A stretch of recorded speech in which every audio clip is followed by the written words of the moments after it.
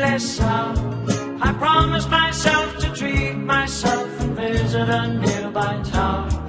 And climbing to the top, will throw myself out in an effort to make clear to whoever what it's like when you're shattered, left standing in the lurch at a church where people were saying, my God, that's tough. She stood him up.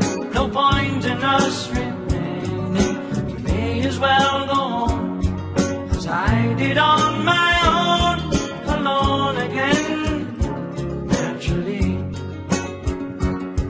To think that only yesterday I was cheerful, bright and gay, looking forward to who wouldn't do the role I was about to play. But as if to knock me down, reality came around, and without so much as a mere touch, cut me into little pieces, leaving me to doubt.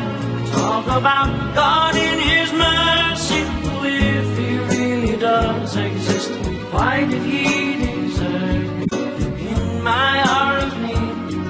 I truly am indeed alone again, naturally. It seems to me that there are more hearts broken in the world that can't be mended, left unattended. What do we do? What do we do?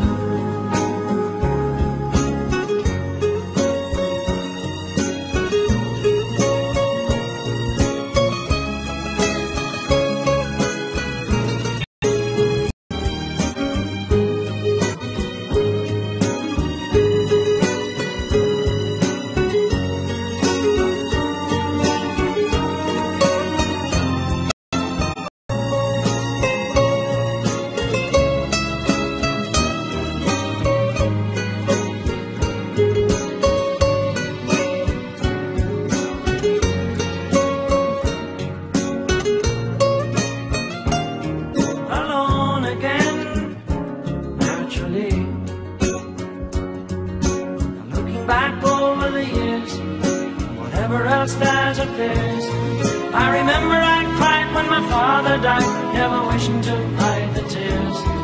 And at 65 years old, my mother, God rest her soul, couldn't understand why the only man she had ever loved had been taken.